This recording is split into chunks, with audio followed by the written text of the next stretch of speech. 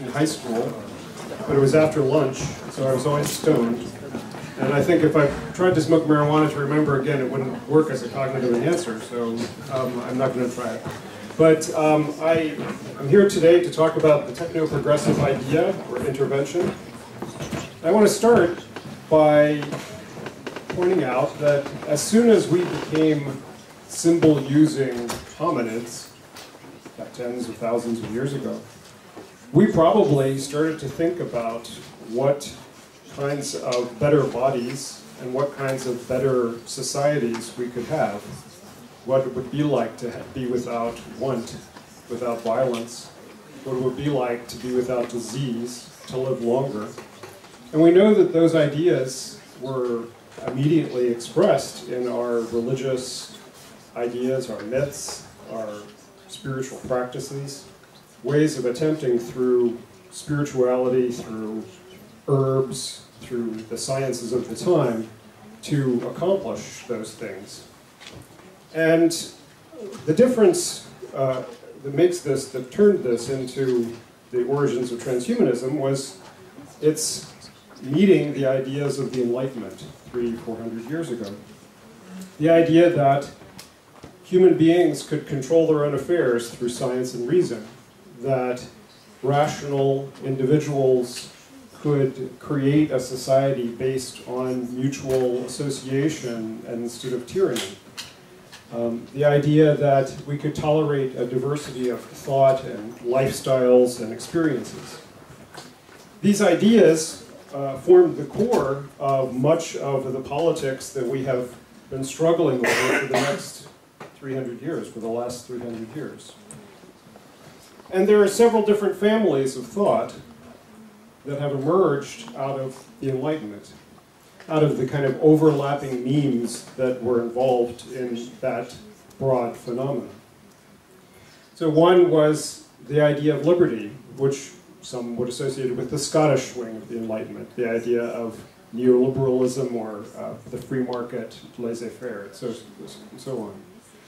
The more egalitarian wing, the more French wing of the Enlightenment, associated with more egalitarian politics, and then the rational and techno-optimism part. My argument in the rest of the talk is that technoprogressivism is the inheritor of all three of those mimetic contributions. But that there are some transhumanists who have inherited more this side. I suspect there will be some who will inherit more of this side, less of the liberty side. We haven't quite seen them yet, but we can talk about where they might be. And there are certainly people who have these values, but who do not share the techno-optimism anymore. And that has shaped a lot of the conflicts about transhumanism and technoprogressivism. For me, the discovery of Condorcet, and especially this essay of his that he wrote while he was hiding from the French Revolution, Sketch for the Historical Progress of Human Mind, I'm not sure what the French title is, but this essay is astonishing, calling for women's suffrage, opposed to slavery, imagining the end of labor, and imagining the end of disease and death. And we see a similar kind of techno-optimism in the work of William Godwin, the anarchist, the work of Diderot. And we see it expressed in some of the early workers' movement and people associated with Marxism. People like J.B.S. Haldane, a British Marxist whose essay Daedalus, Science in the Future first proposed in vitro fertilization and genetic engineering, and which was one of the things that horrified Aldous Huxley so much that he wrote Brave New World. And it also inspired Julian Huxley so much that he would eventually coin the term transhumanism. J.D. Bernal, another Marxist, I think Irish Marxist, who wrote one of the first essays proposing cybernetic implants in 1929. So for much of the period after the Enlightenment, the ideas of techno-optimism were often, usually associated with the left. That began to change after World War II because of the experience of the war, the bomb, the growing environmental movement, the counterculture, there were a number of things which began to tease apart the association of techno-optimism. You know, as Lenin said, communism is socialism plus electricity. That kind of techno-optimism began to decline after the war. Most of the template of politics in Europe and the United States for the 20th century was shaped by the struggle over the Enlightenment values in culture and anti-Enlightenment values in culture, and the struggle over the Scottish versus the French interpretations of political economy. And that shaped this terrain in which social democrats were in one corner, the right in another, libertarians in one corner, and populists in another. In the United States, we only have the two-party system, so it's basically social democrats versus the right, although I wish our social democrats were more like your social democrats, but they're not. And our libertarians and our populists are small. My proposal is that just as 200 years ago, the Salinières here in Paris would have a tea party, and Diderot would say, "Wouldn't it be amusing if women could vote?" And then everyone would titter, "Oh, that's wonderful. Have some more sherry or champagne." Those ideas were part of intellectual discourse. They were being discussed, perhaps dangerously sometimes. Eventually, you had women starving themselves to death, attempting to win suffrage. Eventually, the idea of general workers' suffrage went from a parlor room discussion to bombs and strikes and trade union movements and labor. The rubber meets the road with the crystallization of intellectual ideas into actual political ideas. My proposal is that bioethical conflicts, which emerged in the 1960s and 70s around brain death, the end-of-death decision-making, abortion politics, and so on, have begun to create the terrain of a new axis of politics, a biopolitics or a technopolitics. That these terrains are raising questions about who is a citizen with a right to life, how should we control reproduction, whether we should fix disabilities, whether we should have human enhancement, whether we should extend human life, and how we should control the brain. And that in general, the terrain of how we respond to these questions is shaped by these pre-existing Enlightenment memes, techno-optimism, techno-pessimism, and so on. And then we're beginning to see a more three-dimensional structure of politics. Now, I will chasten myself in this prediction in a second, but on this dimension, transhumanism, bioconservatism is the biopolitical terrain, and it creates three dimensions out of the pre-existing two-dimensional terrain.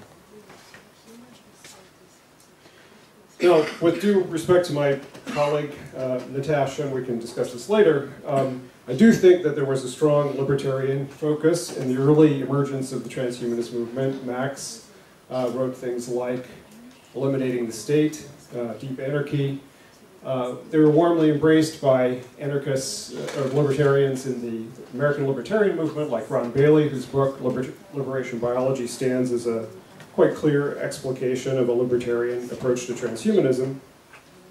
And that was one of the first explications of the strong techno-optimistic idea in a biopolitical context, at least in the United States, and it quickly spread around the world and inspired some European intellectuals as well, who tended not to share the anarcho-capitalist orientation, and we'll talk about them in a second.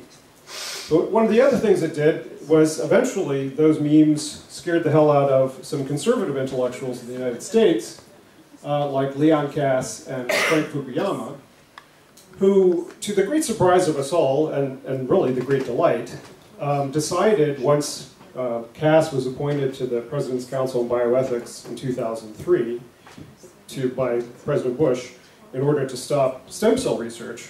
Kass said, well, really the most important thing is to stop transhumanism. And we're going to put together this book, Beyond Therapy, to argue why transhumanism is a bad idea. Frank Fukuyama was on the council at the time as well. At the same time, the Vatican was getting interested in biopolitics. The American Christian right was getting interested in biopolitics. Environmentalists like Bill McKibben were writing books about why transhumanism was a bad idea. this was a landmark moment when a broad swath of people in the political landscape started to pay attention to the debate over human enhancement. In the United States, of course, the big elephant in the room is always the Christian right, because they're far more powerful than many other political forces, and they are, of course, opposed in general to human enhancement ideas. But around the world, and also in the United States, you have other forces, deep ecologists and romantic Luddites, left-wing and feminist critics of biotech, people whose principal concern is to protect human beings against anything that would critique the centrality of human exceptionalism, animal rights, for instance.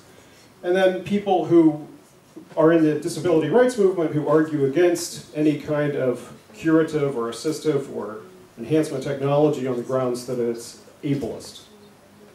The kinds of terrains of the argument that began to be shaped were about things like human exceptionalism versus the argument for psychological personhood. So this argument I'll get into in a second. The argument about humanism versus sacred taboos, whether a yuck factor, as Leon Kass famously said, there's a wisdom in repugnance, that your yuck feeling about something, your disgust feeling was enough. And those of us with more Enlightenment values saying, no, that's really not enough. And whether risks are manageable or whether they are unknowable and the precautionary principle should trump risk.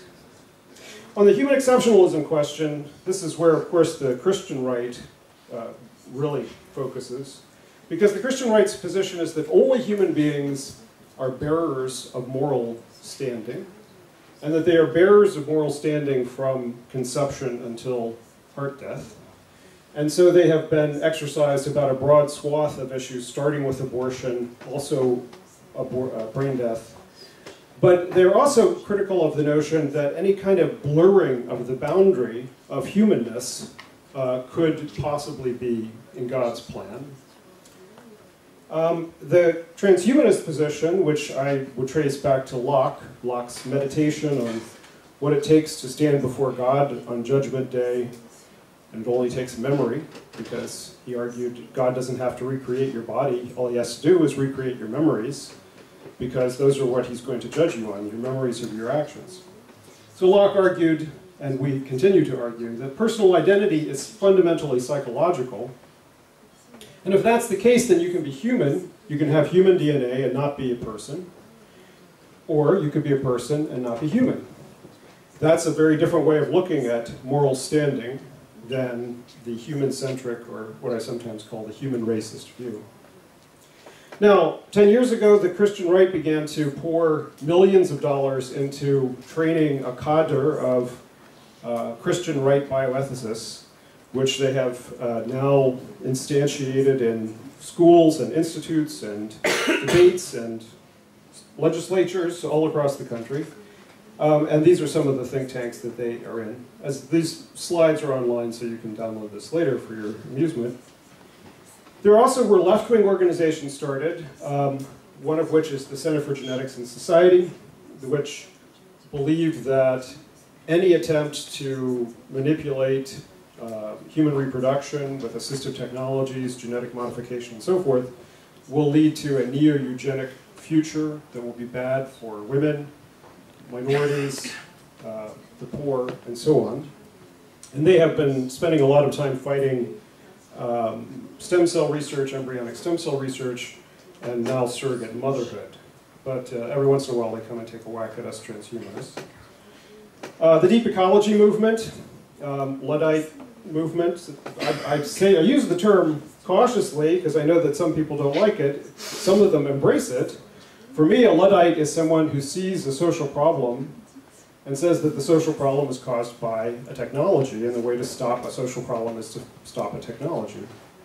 And I think the critique of that is to say, if you see patriarchy, then the way to stop that patriarchy is not to stop any particular technology, it's to stop patriarchy.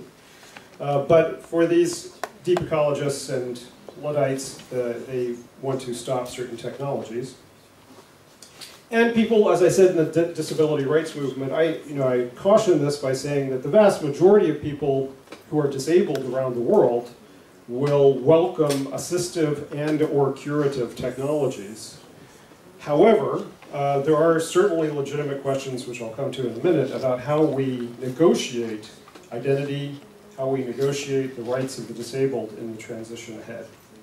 Now, when the bioconservatives got control of the pinnacle of American biopolitics, the President's Council on Bioethics, the former liberal bioethics regime was quite offended, and they started to push back. And one of the ways that they pushed back is that they became far less diffident, far less cautious on the question of human enhancement.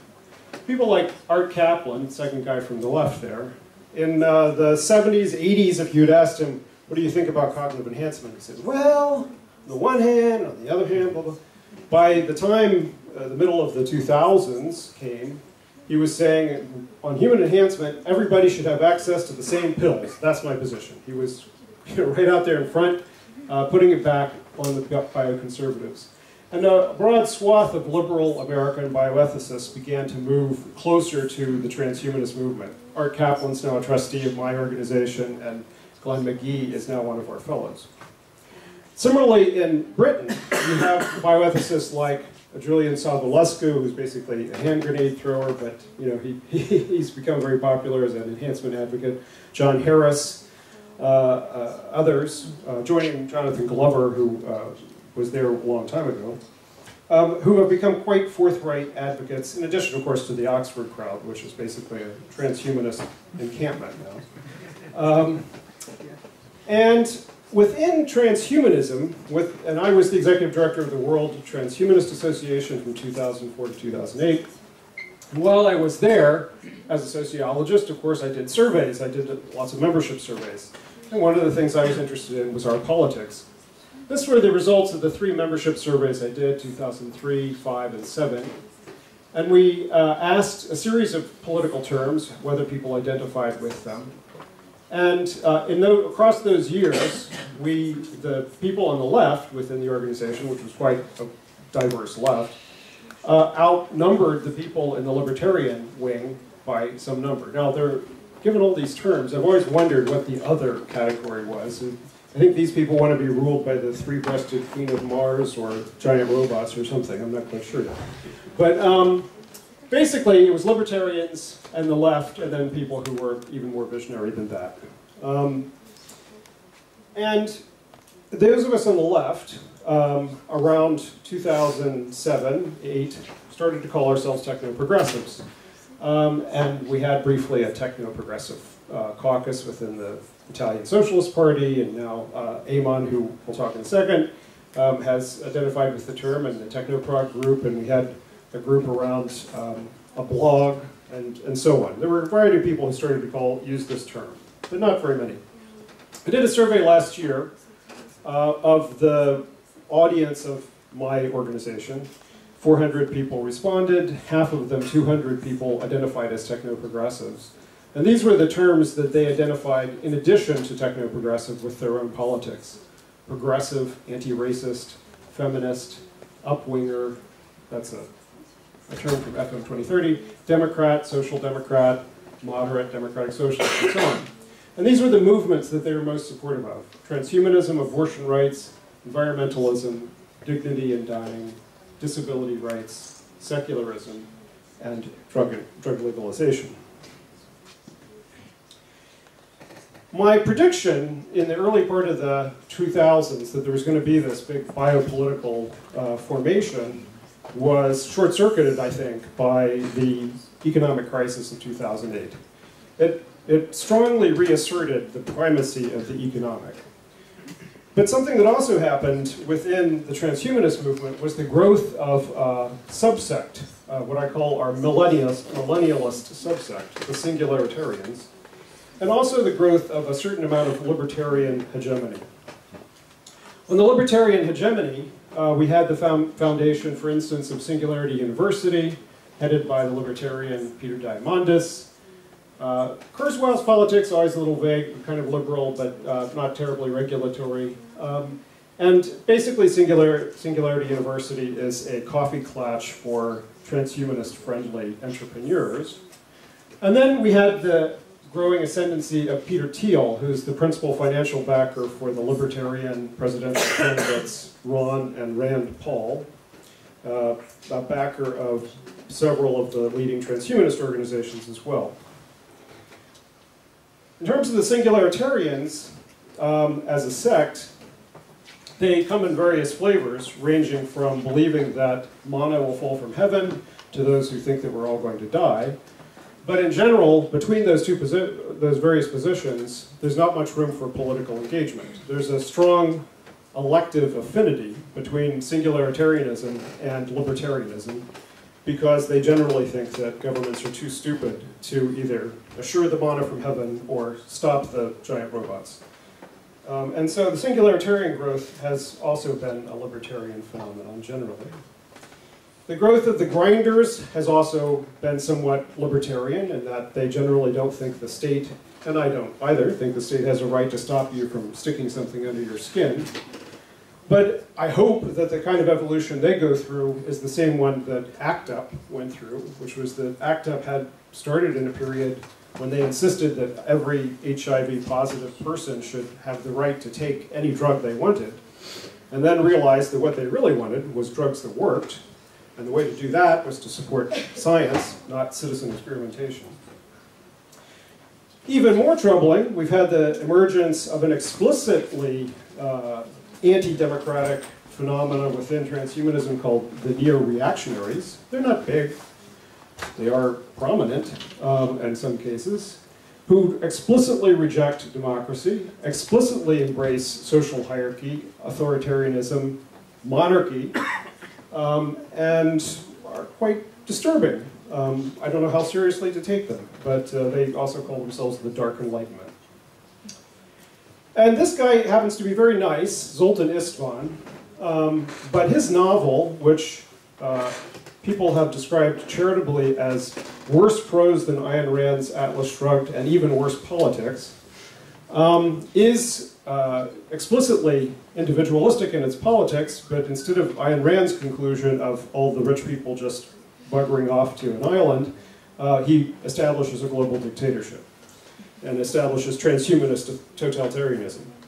The popularity of this particular novel among some transhumanists who are hungering for political engagement is extremely disturbing. So, over the course of the last 10 years, some of my predictions about political phenomena have come true, at least in this kind of micro way. We see people emerging in the various corners of these terrains, religious transhumanists who are social conservatives, but adopt many of the other beliefs of transhumanism, the neoreactionaries, and so forth. And what I'm looking forward to is what is the next phase of biopolitical crystallization on a mass level? How will we see biopolitics begin to take shape on a mass level? What conflicts will begin to shape the public imagination about these things? Things like generational conflict around life extension therapies. Young people annoyed that their parents aren't dying soon enough so they can inherit their stuff. Or cognitive enhancement around class conflict. People annoyed that the rich are getting all the good jobs because they have all the right drugs. Or gene therapies and germinal choice pitting the seculars against the religious. How will that interplay with, and how will we see the emergence of whatever the next left is going to be? In the United States, we see the massification of individual biopolitical attitudes, ranging from 13% of Americans who think that human cloning is okay to 59% who are clearly techno-optimistic. So depending on how you frame what a transhumanist worldview is, you can say various kinds of people are in that, advocating for life extension and whatnot.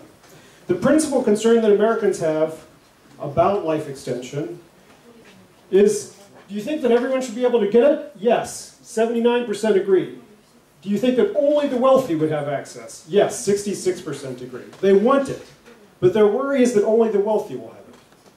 This is a technoprogressive base to be mobilized. These are people who want the promises that we offer, but want to make sure that it is universally accessible. So what I'm proposing is that technoprogressives have an opportunity to intervene in a variety of ways. We have an opportunity to intervene in social movements, to raise technology questions and framings that are currently in debate or in dispute because of the pervasive Luddism that has seeped into some left quarters. We also have the opportunity and necessity of intervening in the transhumanist and futurist communities to raise the social question, to raise the question, okay, you're promising the end of work, and maybe someday we'll all get magic nano boxes that will bring us manna from heaven. Will there be any lag between those two when everyone might starve to death? Because if there is, we might need to have some redistribution of wealth and some basic income guarantee. We need to intervene in public debates to frame these issues with the media, to try to create the crystallization that we would hope for. In conclusion, I just want to point to a couple of the areas where we can intervene with social movements. One is around reproductive rights and the framing of reproductive rights. Reproductive rights has mostly been about the avoidance of pregnancy, understandably, the avoidance of pregnancy, the right to contraception and abortion, less about the right to artificially reproductive technologies, the right to germinal choice, the right to choose the kind of children that you want to have. Similarly with the transgender movement, the LGBT movement, I mean here in France, I think it's still the case that lesbians are barred by the state from having access to ARTs. Right, okay, still this case here. And Italy also has a very regressive law in this regard. So I think around LGBT community, we have a strong set of sympathies and demands that we can make for access to assistive technologies.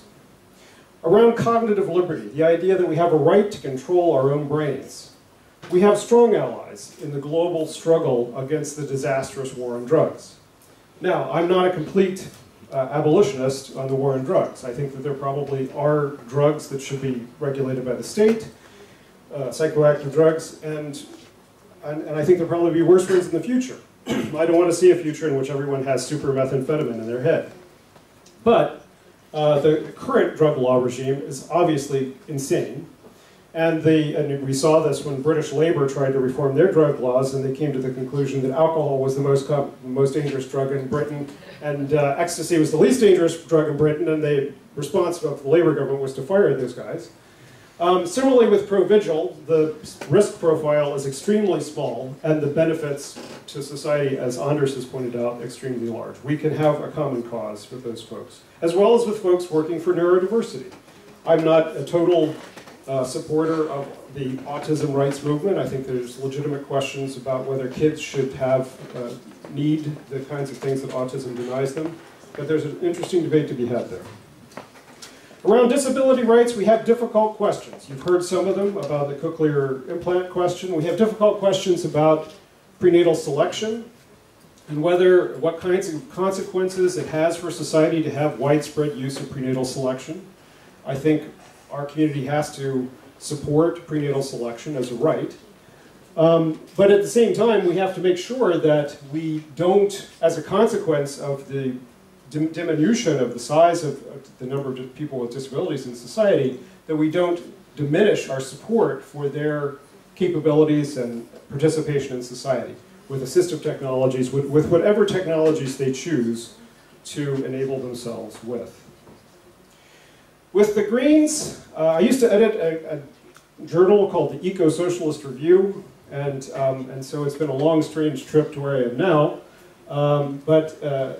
Part of it was realizing that I was not opposed to technologies, that the sustainable technology movement, the appropriate technology movement, meant that I should take a look at, for instance, the role of genetically modified organisms as a potential solution to addressing hunger in a world with radical climate fluctuations and possibly using less water and pesticides in crops, that I should look at the potential use of nuclear power alongside renewable energy as one of the paths that might provide a climate remediation. I think, again, there are many important debates to be had, but we can't just immediately adopt a Luddite attitude as a part of the solution. We have an agenda around the facilitation of human enhancement technologies. I think the most popular demand of transhumanists and technoprogressives is for life extension. It's very few people, many people say they don't want it. very few people turn it down. When people get to be 80, very few people commit suicide. When they get to be 90 and they're taking a handful of drugs every day, very few people commit suicide. So yes, they may say they don't want it. I bet you they'll vote for it. And it's a very popular demand that we need to put forward. Securing the longevity dividend. One of the most important connections between progressive politics and this particular demand is that the welfare state is very threatened in the coming 2 decades by the growing old age dependency ratio. And the reason it's threatened is because of the need of those folks for nursing care, the way that they pull their loved ones out of the labor market to take care of them. The healthier older people can be, we do have to renegotiate retirement age, we do have to renegotiate basic income guarantee and so forth. Those are inescapable. But the healthier older people can be, the more likely we can keep the welfare state from collapsing in the next 30 years. We need to ensure universal access to the benefits of enhancement. Now, Europe, you're way ahead of the United States because you have universal healthcare systems, and we're just still struggling to force everybody to buy the crazy private American health insurance. But for me, the most optimistic example of this particular struggle was around access to antiretroviral drugs. 25 years ago, antiretroviral drugs, or 20 years ago, they cost $40,000 a year in the United States. So only wealthy gay men in New York City had access to them. No leftist ever said, oh, only gay white rich men have access to this drug, we should get rid of this drug. They say that all the time about human enhancement technologies, and they don't know why. What we did is, with antiretroviral drugs, is South Africa and Brazil and India said, if you don't allow us to start making these drugs in a cheaper way, we're just going to do it anyway, because we have a humanitarian right to keep people alive. That put pressure on the companies. We created this fund, which has billions of dollars, and now 10, 20% of people with HIV in sub-Saharan Africa have access to these drugs for $1 a day. That will be the same struggle that we will face with every life-enhancing medication, from bed nets to vaccinations to cognitive enhancement drugs, that has a true benefit for people that they want anywhere in the world. It's inescapable. We have to expand universal access. And finally, technological unemployment, which is, in my view and many's, inescapable. We are, I think, at the beginning of the period where technology will continually destroy more jobs than it creates.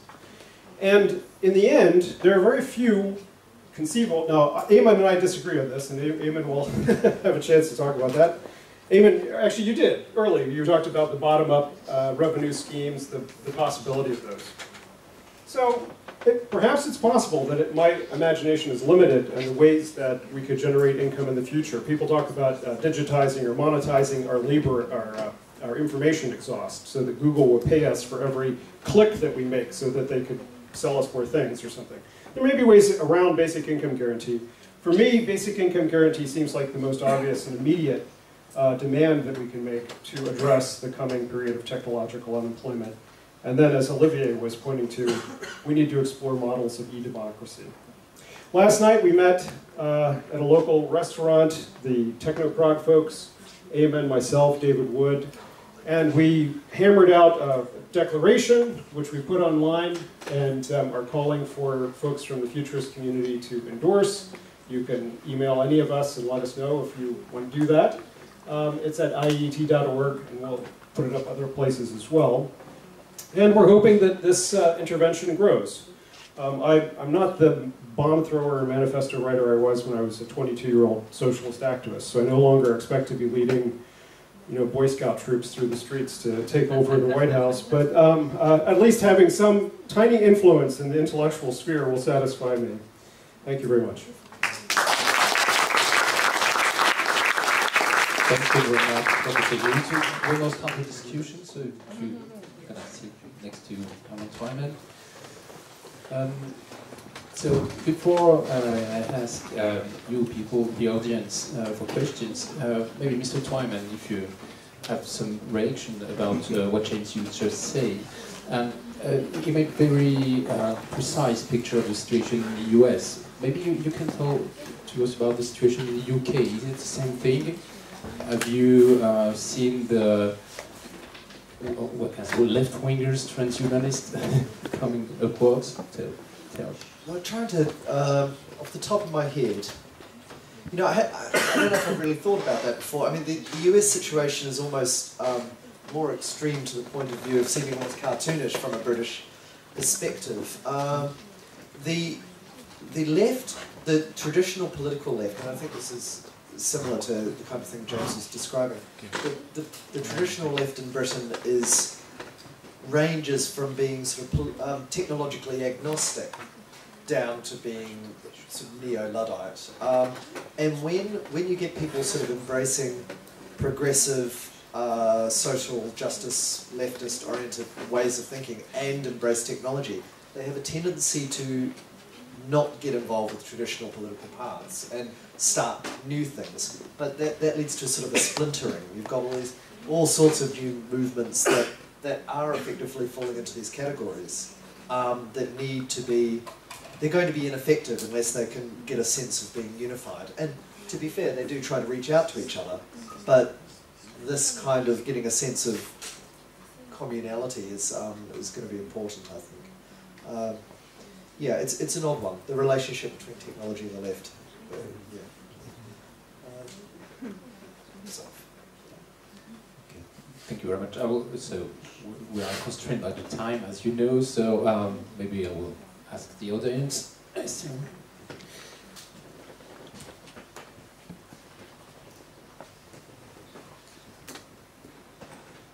Thank you. I want to note of a possible European development that perhaps you're aware of, that sometimes comes close to transhumanist idea, namely the European pirate parties. From my native Sweden, it had some success, being a party in the European Parliament.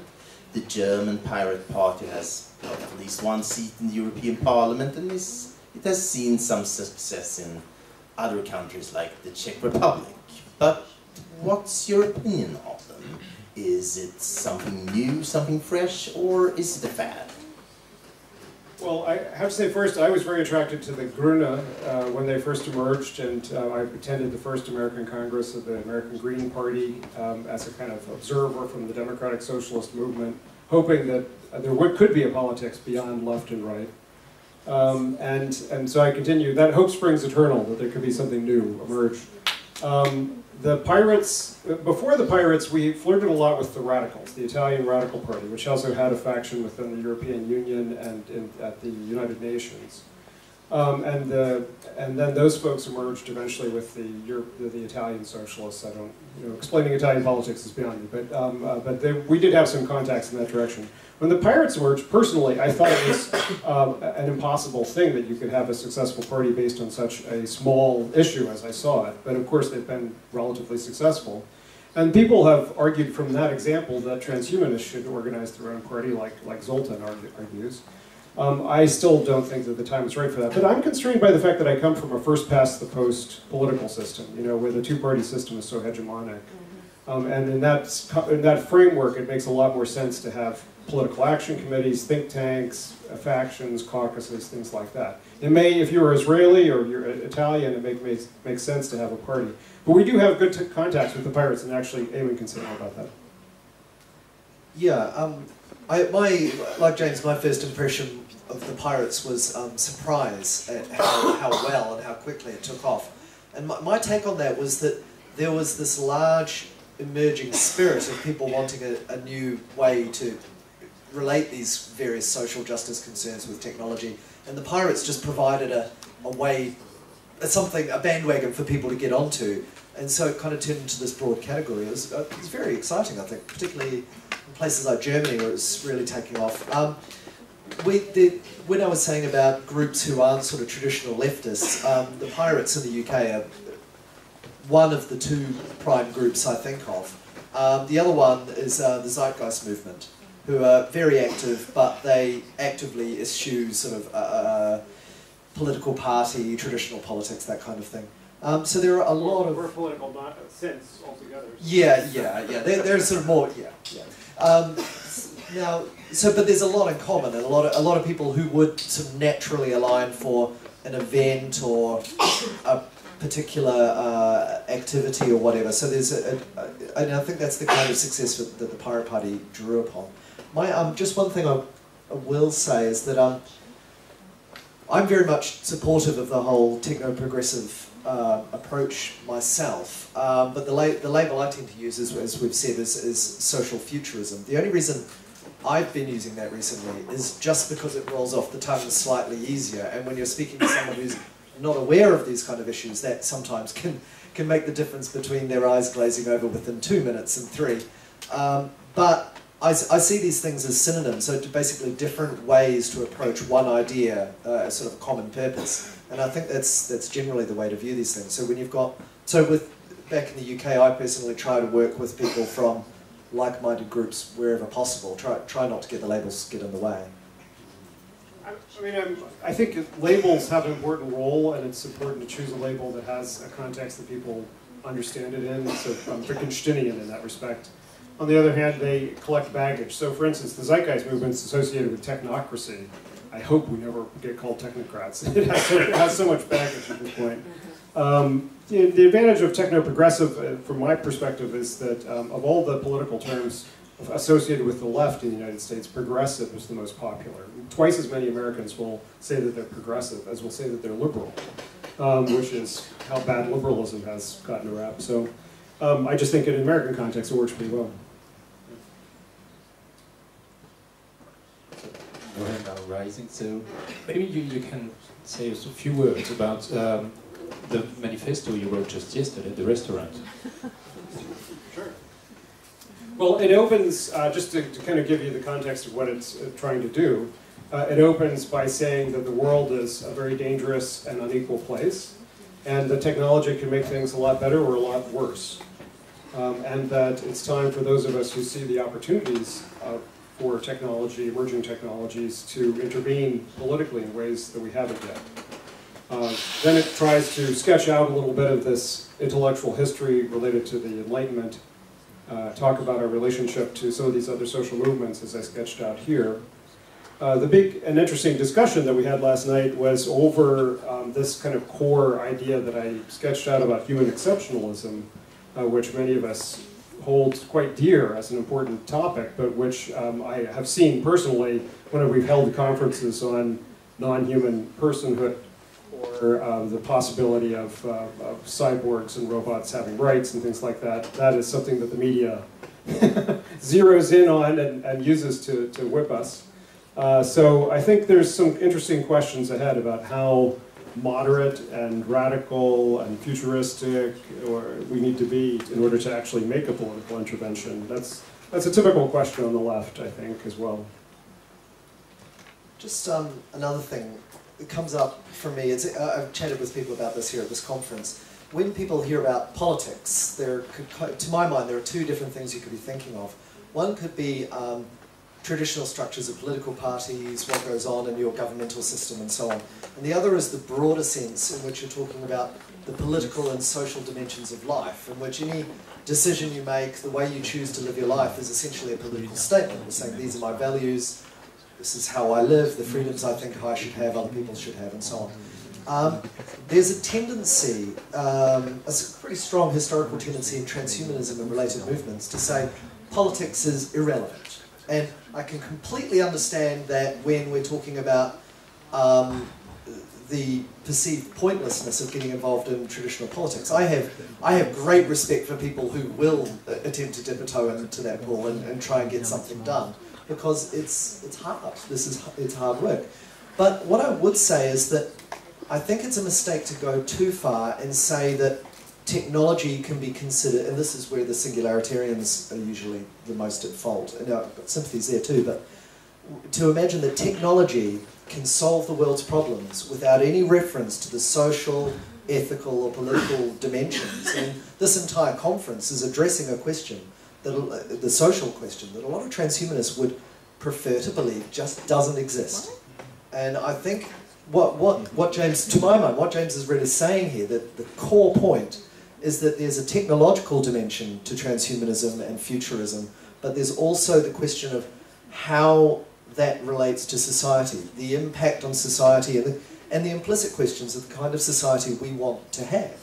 And I think if we're going to be responsible advocates of transhumanism, we have to include the social question. Now, some people like Natasha have been saying this since the beginning, but there are others who would prefer that this simply wasn't said. And I guess when I read this statement last night, we all added our opinions. I was happy to support it from the outset, because what it seems to be saying is that the technology is really coming along in leaps and bounds now. Developments are getting away from us. The world is still as divided as it ever was, dangerously so in some ways.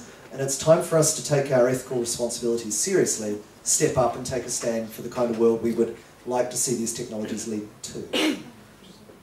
So I mentioned another debate we had last night, which was that it was pointed out that the two places that we mentioned artificial intelligence in the statement, one was in relation to technological unemployment, and the other was in relation to the global catastrophic risks that we needed to be discussing.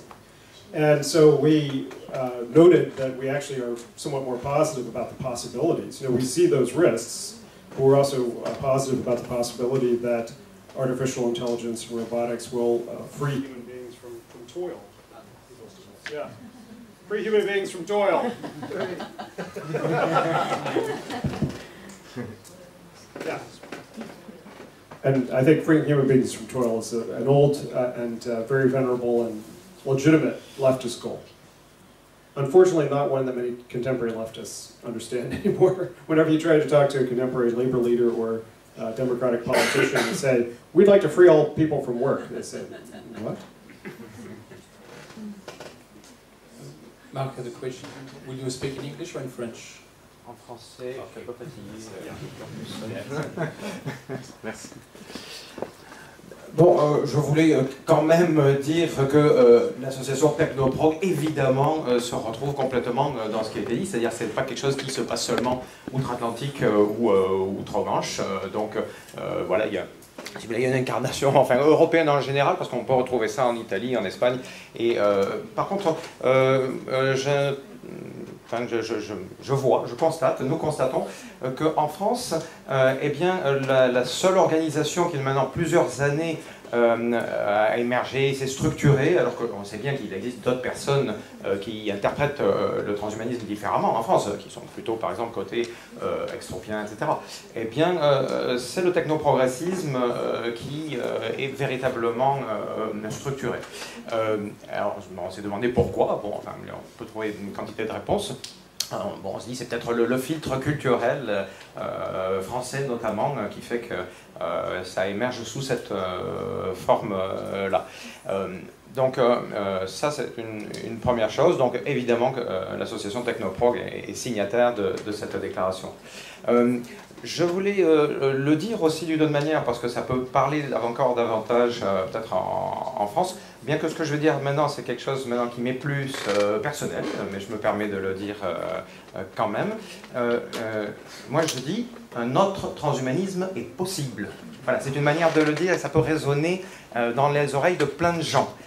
Parce qu'on a vu tout à l'heure quantité d'exemples de groupements qu'on connaît bien en France, qui, a priori, on se dit qu'ils vont avoir une attitude forcément négative. Et d'ailleurs, c'est souvent de ces côtés-là qu'on rencontre les oppositions les plus vives.